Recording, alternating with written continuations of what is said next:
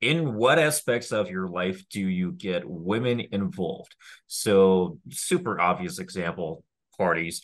But other examples could be going out to restaurants. Denton, you mentioned Babes in Toyland, for example, charities. Another example, last night I was on the Just Pearly Things YouTube channel and I was there with my wife. So, what are some things you get your girl girlfriends or dates involved in your life areas? I think there's definitely a big difference between a girlfriend and like a random chick that you recently met. But for me, I mean, my girlfriend helps me with like everything. If I'm traveling somewhere, she'll probably come with me. Yeah, I mean, like I don't think there's anything where I keep her out of. Like even if I'm going out with friends, I'll typically invite her. We'll all have fun. I can't think of anything where I would like not like keep one area of life that I would keep her out of. Yeah, well, What about like your own personal shit, like stuff that you're dealing with in your mind, demons and like personal like whatever's going on in your own life? Do you share that with her, or do you like yeah, yeah. share If that with if if anyone? I, if I feel like she can help, yeah, for sure. Pretty open. I What keep I about the keep my rest of you girls out of guys? the business stuff. I keep the business stuff separate, right? Like I'll get my girls to like help out with shit around the house, tidy my house, get me coffee, help me set up with stuff. Sometimes be in the content, but for the most part, I keep things separate as much as I can, right? But I if mean, I think like it's a good idea. Like I do think it could be problematic to get your girl like make her like a partner on the business where she gets like profit. I think that gets really, really dicey. But aside from that, I mean, I guess it depends on who your girlfriend is. Like my girlfriend is like works in marketing. So like her Hmm, feedback, is going to be beneficial when it comes to marketing, right? So I would makes sense. probably like if I need feedback, like I have asked her for feedback, like, hey, which one of these sales pages do you think like flows better? Or like, hey, which types of advertising you think I should do? But yeah, but I do agree with you that you shouldn't like if a girlfriend becomes part of the business, that's when things get a little dicey. Yeah, I know this huge content creator who just broke up with his girlfriend after 2.5 years. This guy's got like fucking 10 million followers, and he had to buy his girlfriend out of the business. He just gave her 300,000 US dollars, and I don't think he had anything in writing with her. Like, I think he was just kind of in simp mode, but she helped him build a business. So he fucking just bought her out. Yeah, And but that can happen also with business partners. Like sometimes you Yeah, I was just gonna say, yeah, exactly. call them out. She I mean, helped.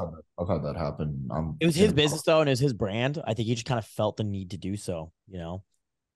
But Well, if she's got any leverage, like if she has the passcodes or the logins to his YouTube account or Facebook ads account or whatever he uses, then he's still got to kind of buy that leverage back, right? yeah. Well, I think at it's the just a end good of the moral day. Oh, decision. sorry, go Like, if ahead. she's helped build the business, like if this was my mate, like if this is my buddy that helped me build the business, even though there was nothing in writing, I'd still like pay that person out. I think that's fair. I mean, depends what you mean by help. Like, is she gave some feedback on marketing, as Alex said, then fuck that, right? But if she's actually like helping building the business, then I think that's fair. At the end of the day, I think business partnerships are really, really hard and possibly even harder than like regular relationships in some ways. So I think that if you are combining your relationship with a business relationship, that's like you're like double dipping into danger territory. So I would personally probably keep those separate, at least in my opinion. I know there's some like YouTubers who get their girlfriends in on the business. I think How to Beast, like his girlfriend, is like directly involved in the business. But yeah, I feel like that's like double dipping in the danger zone, so as to speak. Yeah. Yeah, I think with any girl, they need to go through some filtering process. I feel like a lot of guys out there that like finally do get a girlfriend or start dating a girl involve them way too much in everything.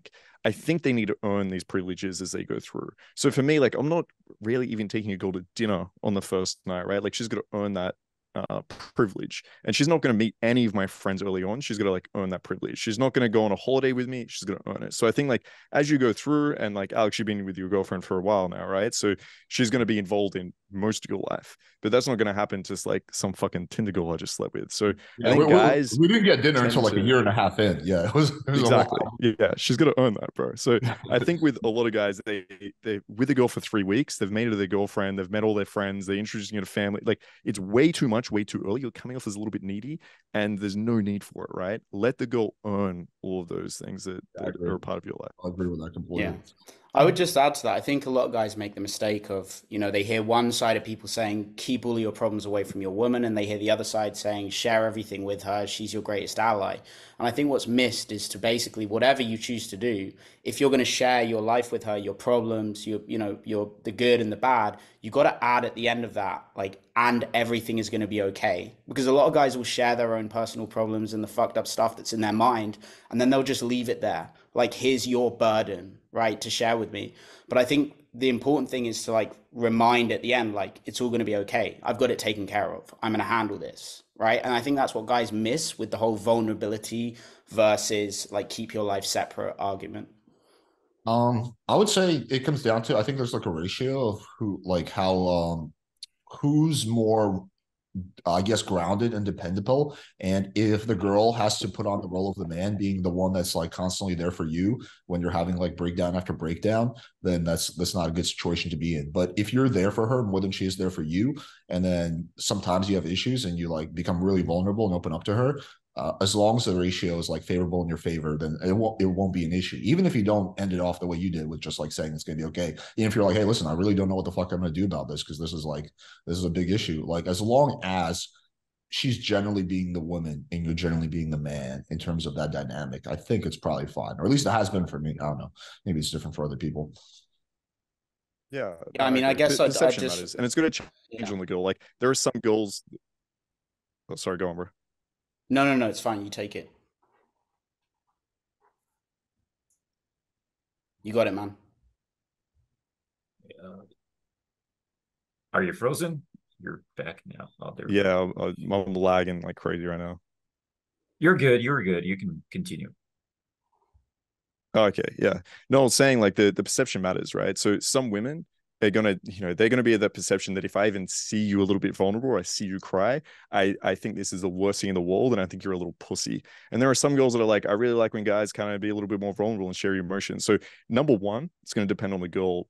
And number two, as Alex said, it's going to depend on their perception of you. If you are always helping them out, you're always being there for them. If she sees you as the man, and then at one point you're like, hey, you know what? Like, fuck, this is really challenging. I need your help with something. What do you think of this? Or you just need someone to vent to.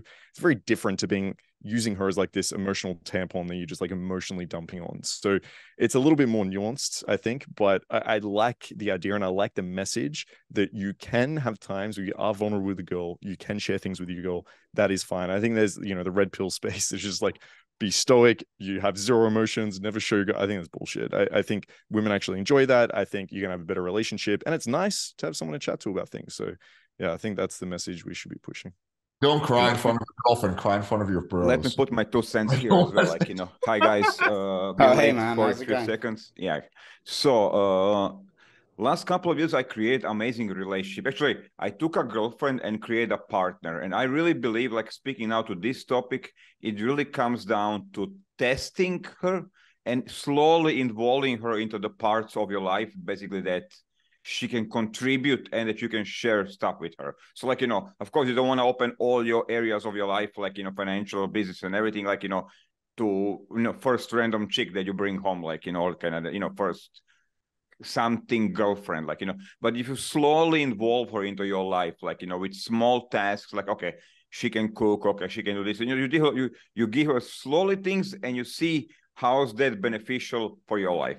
Is your life better with her with that area or worse with her, like, and this is how you slowly build up like fully partnership. Like, I like an amazing relationship, like, a girl that I love, like, and basically we share, I would say, pretty much maybe like, 80-90% of the stuff what's happening in a day, like, on a daily basis, like even the girls, and, we are kind of wingmans, going out, kind of have fun with the girls. So it's really, I mean, if you really go like, stupid, I'm going to cut my life like, half. So she only, gets to see what I choose. Yes, okay, that's okay. But you can slowly involve her more and more into it. I mean, it really comes down who is the girl, quality of the girl, how aware she is, like, where is she in her life, and what do you want on the end with her? Is that your kind of life partner? Is that a girl that you're gonna be like, banging for next 6 months? Of course, you're not gonna like, share your bank account with her, like, but like, it really is as you say, like, every girl has different qualities. Some girls can help you with marketing. Some girls can help you with writing articles. She's a journalist. Like, of course, you're going to involve her slowly into that, like, to help you out. Like, and you're going to help her out on other end, like on her side where she's, where she needs help. Yeah, I agree with that. Although I would add one thing: if it's a girl that you can't trust to help you out with like shit, then you shouldn't be dating her in the first place. Like she's not like girlfriend material. Then like why would you want to date a girl who you can't like rely on? Like to me, it's like if I'm gonna be in a relationship with a girl, I better be able to rely on her for a lot of shit. I better like if I'm like, yo, I need this shit right now, she better like be able to help me and not be like, you're being feminine. Like I don't know. How long has your relationship been with your girlfriend again, Dan? 5 years. 5 years. Yeah, there we go. That's a lot longer than a lot of, especially young people. So yeah, we dived into that in our episode a few weeks ago. Very solid stuff. Any other comments on that? I think it's interesting to observe how like bad red pill podcasts are giving relationship advice. They're better at giving advice on how to fuck girls and sleep with girls, but when it comes to relationships, they're so bad at it. I mean, typically none of them are in relationships themselves, and sometimes have never been in relationships. But they seem to think that like a relationship is basically like almost like a value exchange where the girl cooks, cleans, and fucks, and you give her money and like drive her around and shit, whatever. And that's what it is. That's I think they look at it very from a transactional perspective.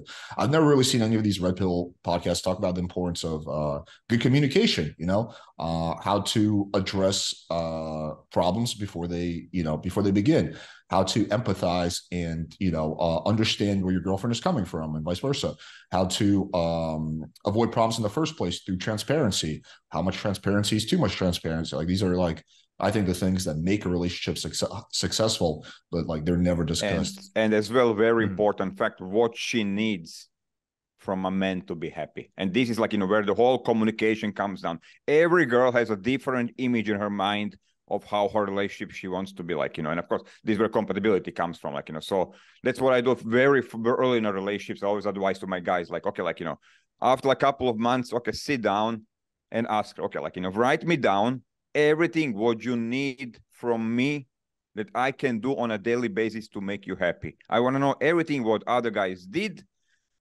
do, they should have done it to make you happy. I want to know all of that. So when you come home tired, I know, I want to know what I can do to make you happy. That's kind of essential. And of course, that list you give to her as well, like yours, so she knows. And I mean, this is very communicate. I mean, like, people say like, you need to communicate. Communication is important, but quality communication, what the fuck you communicate about, that's even more crucial, Yeah, sure. So I just want to quickly respond to Alex's comment, because he said that a lot of the red pill channels never discuss this stuff. And I think the difficulty for a lot of those channels is that if they did discuss that stuff, they would potentially lose their audience, right? So you almost fall into sort of a catch-22 where it's like the more you learn about relationships, there's this resistance to actually going there and changing your mind, because if you change your mind, what happens to your audience? What happens to your brand? So I think a lot of the times what happens is that those guys just can't address it because it conflicts in some way with their branding, which means that we've got a problem of truth, right? And experience speaking wisdom, essentially. Yeah, there's actually a term for that. It's called audience capture. So it's like the phenomenon, like why does Fox News constantly talk about like election denial shit, or at least what they used to, right? Because that's what their audience wanted to see, right? But then during the Dominion lawsuit, it turned out that like actually none of them believed in that. They just talked about it because that's what the audience wants them to discuss. So yeah, I'm sure that happens with the red pill community. But I would argue that like a lot of these guys, they don't actually know any of this stuff because they haven't really been successful relationships. It's like watching a homeless person talking about making money. It's like, okay, like what the fuck do you know?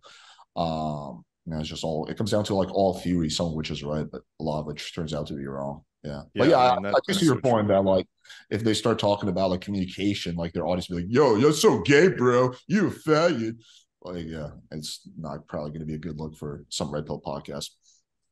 Yeah, I totally agree with that. I think if a lot of them heard Bad Boy's answers, they'd probably be like, pussy. Like, would you asking a girl what she wants? Like, that's yeah. Like, what were you gonna bring a fucking flat? Like, it's But everyone in game is so bad at managing relationships. Like even you see guys that come in and they can have like a 300 lead count. They can go out and pull a goal, but you put them in front of a goal for more than 3 weeks and they have no idea what the fuck they're doing. They don't know how to handle relationships. They're either lying to the girl and saying that they're exclusive and have all these other girls on the side, or they make it way too casual and like the girls get a little bit slut shamed about it and they don't know.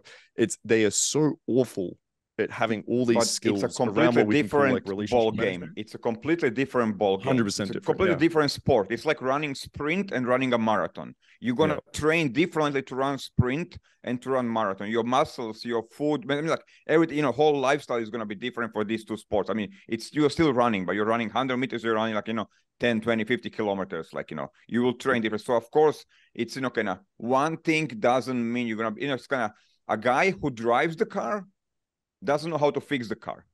Really driver doesn't I have mean, the to know. problem is that guys think that the girlfriend is the finish line. They don't see it as a marathon or a sprint. They think that's a finish line. So they say, okay, I've got a girlfriend now. I'm done, right? They become super needy. They get into this relationship. And I see this even with like fucking coaches back in the day. Like most coaches that I met back in the day had no idea what the fuck they were doing in relationships, right? And so, yeah, the guys get into game. They get good at it. They fuck some women. They get in a relationship. They think that's the end. And then 2 years later, we hear all these stories where, okay, they get completely walked all over. They get completely emasculated. They have no fucking say in anything.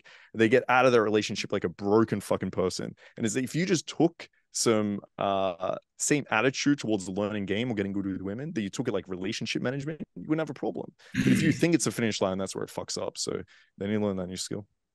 Yeah, that makes a lot of sense. I think one of the biggest problems that particularly young guys have today is there's like a complete inability to separate like sex and adventure, right? So a guy will go out and he'll talk to loads of women, he'll have a great time doing cold approach, and then it will come time for a relationship, right? And he's like, well, how can I do that? Because his entire life up until this point has had adventure and sex completely entangled together. So now the idea of giving up on like loads of sex with loads of different girls is like that's taking away the adventure from his life. So I think one of the big tasks for like young guys who actually do want a relationship is to disentangle sex with the sense of like conquest and adventure as a man. Because once the sex gone, what do you fill that adventurous side, right? What do you fill the explorative side of yourself with when it's not women and sex?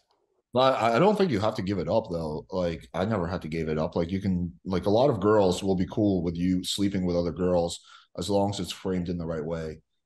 It's like, hey, like you're the only girl I'm gonna be who's actually my girlfriend. You're the only girl I have feelings for. You're the only girl I'm gonna, who's gonna be my family. But I like novelty, so occasionally I'll sleep with other girls, and sometimes we'll fuck these girls together. I mean, I think like there's a lot of couples who make that part work. Yeah. Where you don't have to give up the idea of fucking. It's not going to work with every girlfriend, but I think it will work with more than people think if it's like framed the right way and it's framed that way from the beginning, not like I agree. Yeah, that's a good thing. A lot of people get confused by this particular thing. I absolutely agree that a lot of guys actually think it's more difficult than it actually is. I have had that experience before. Sometimes it works, sometimes it doesn't. But just to jump on that point, could you give some practical advice in order to have guys understand how they can make that happen? Sure. Yeah. I think I did a video on this a while ago, but essentially it comes down to this. Okay. So I think the first is screening. You need a girl who's rather low on the jealousy, what's it called? Spectrum, right? So this won't work with a girl who's highly jealous or even moderately jealous. You need a girl who's really not that jealous. And your girl who's at least somewhat open-minded. Like she doesn't have to be like a hippie or something like that, but it can't be like it's not going to work with like a traditional Christian, like religious type of girl, right? So the first part is screening. The second part is, I guess, making the value proposition high enough. So that's like you're the best that she's ever had in bed. You're really fun to spend time with. You're really cool. Like none of the other guys that she has gone on a date with in the last 2 years come close. So the value proposition is high. And then when things evolve into a relationship, then you frame it like you're just being honest. At least that's the way I did. I was like, hey, listen, like I really like novelty, and I don't want to like be exclusive with you and then cheat on you and have to like break your heart because I did that in the past and I hated doing that. And she was like, well, I don't really care if you have sex with girls as long as you don't like start dating them. And And wait, so wait, wait. And this doesn't really come as a surprise because your Instagram, your lifestyle kind of has that implication in the first place.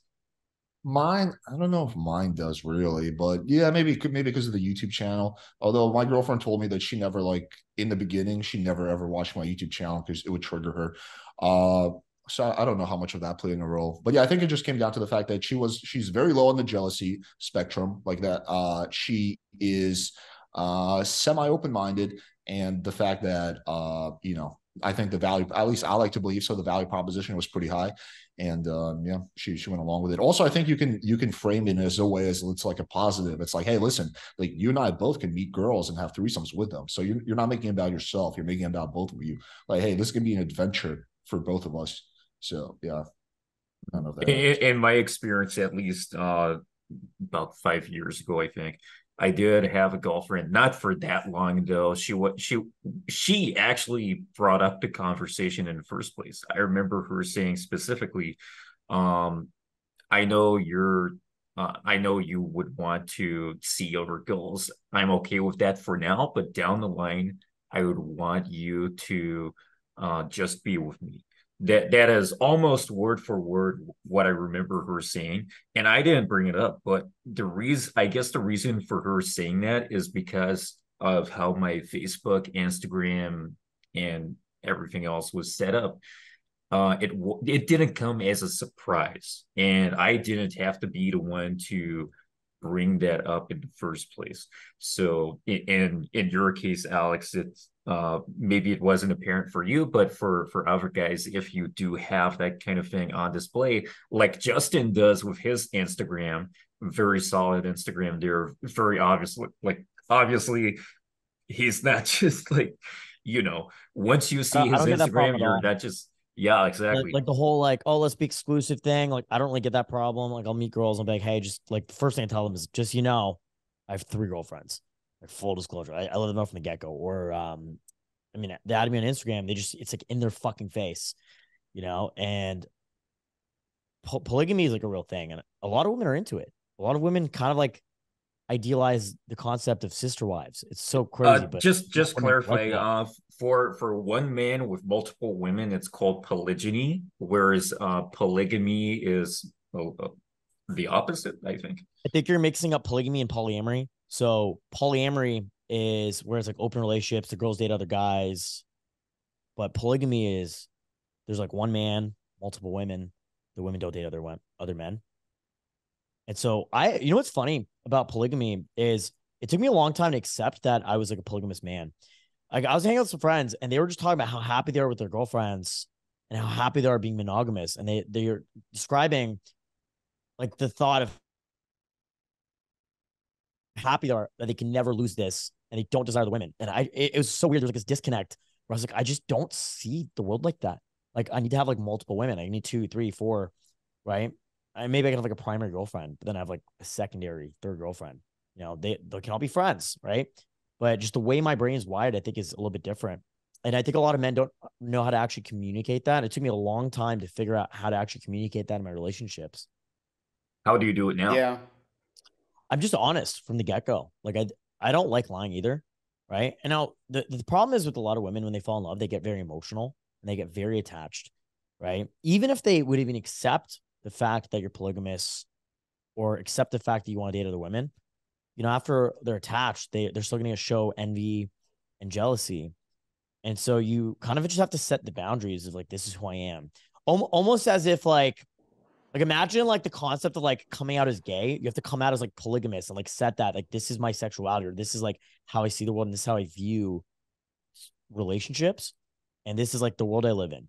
Right. And I think polygamy actually works a lot better than polyamory as well, because I think most women don't necessarily want to date other men. They want to attach themselves to like one strong, stable man, but they're okay with that man dating other women or seeing other women as long as they know they're loved or as long as they know they are still wanted and desired. So I find that really interesting. Just the way, because I don't think most men are polygamous. I don't think most men, like a lot of guys like the concept or idea of polygamy, but I don't think most men's brains are actually wired to be polygamous or even have the access where they could be polygamous. right? They just want to have a relationship in Yeah. general. Justin, Yeah, here's, I think here's how you got to frame it. You got to be like, listen, bitch. There's 1 billion people in India. Okay, I'm part of. There's literally 5 of us who are banging a bunch of white girls. I'm one of them. So don't you dare. Yeah. No, I think I'm pretty straight up with it. Even like with social media, like I've got thousands of girls on Instagram and they kind of see what it is. And it kind of almost filters out the girls that wouldn't be okay with it. Right. And so one thing I started doing was screening for bisexual women because I figured instead of dating straight women who aren't into girls, right? Bisexual women would be more empathetic and understanding with the concept of wanting to date other women as well. Right. And so over the last year and a half, did a lot of that. And it was a lot of fun. I had a lot of very fun, exciting experiences. But I almost even found that a lot of bisexual women weren't even good, stable dating partners. Like the girls that just want the fun, they're not going to be good girlfriends. So I found like dating straight women who are monogamous to you, but you kind of do your thing, kind of just makes the most sense if you're looking to actually have like serious long-term relationships. Oh yeah, for sure.